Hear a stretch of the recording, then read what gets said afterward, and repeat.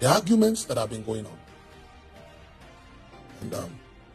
And I saw it concerning, fatherhood. An elderly servant of God came out and said, oh, this other elderly servant of God was my spiritual son ordained. He gave some details.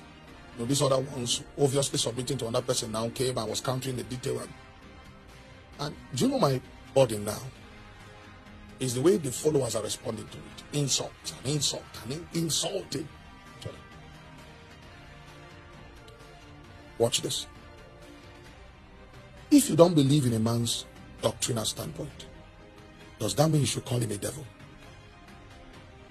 That character alone is Antichrist. You are the Antichrist. You calling him Antichrist. You are the Antichrist. Because he has not denied that Jesus is the Son of God. He has not denied that Jesus came, died, and resurrected. He has not denied that salvation comes through Yeshua. Now, if you don't believe his doctrinal standpoint, you forbear him in love and you pray for him. Whilst you guard your sheep through scriptures. However, there's something the Holy Ghost told me this morning. He said, if he brings a counsel through a servant of God and you don't understand, pray 2 prayers. Number 1, that. Thank you for watching. Please like and follow me. Share this video. Share this video